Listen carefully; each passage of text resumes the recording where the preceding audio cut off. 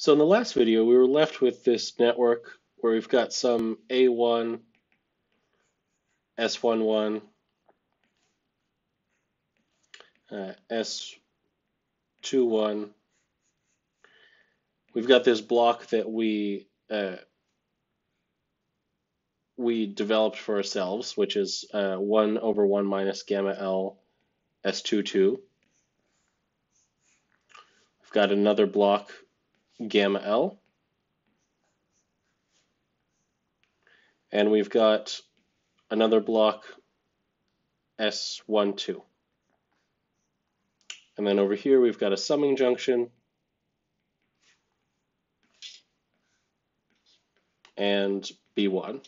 And now it's pretty easy to simplify this whole thing. So we know from simple linear systems analysis that if we've got two blocks cascaded with each other, all we need to do is multiply them, and we get the overall result. So we multiply these two, and we multiply this one, and we multiply this one. So we're just multiplying four things together simultaneously. And we've still got our input signal A1. And now this block is S21 times gamma L times S12 divided by 1 minus gamma L S22. And then we've got another path S11,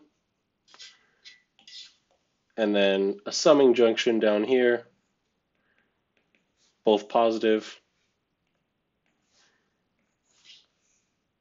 and our output B1. And we know if we've got two signals in parallel and they're summed, all we need to do is add them. So we can say that B1 is equal to A1 times S11 plus A1 times S21 S12 gamma L over 1 minus gamma L S22. And if we're interested in the gain B1 over A1, we can just rewrite this. It's equal to S11 plus S21 S12 gamma L over 1 minus gamma L S22. And that is our gamma in. So that is the overall network's reflection coefficient if we take everything into account, including the load and all the infinite reflections and everything. So if you had tried to calculate that with S parameters and matrix multiplication, if you had a computer in front of you, it might have been nice and easy, but if you had to do it by hand, it would have been absolutely miserable. And this is a pretty straightforward way to calculate a specific quantity of interest from just signal flow graph or block diagram manipulation. And the only crazy thing we had to do was drag a single component's wire across another component's wire and then apply feedback, and we're good to go. So this is a really straightforward way of analyzing networks, and it lets us calculate things quite easily.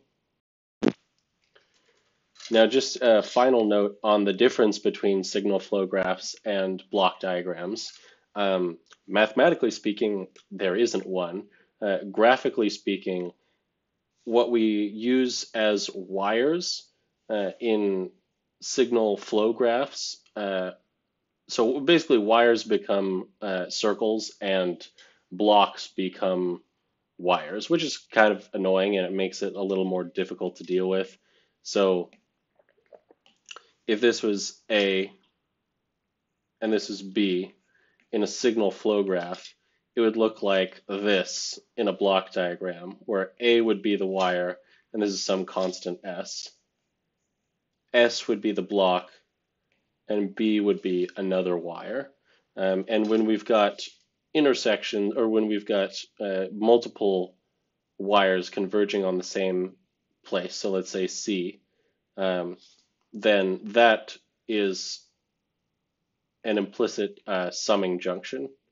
So we've got some C coming in, and then that produces our output B. And here that would actually cause our output to be B, not this intermediate value.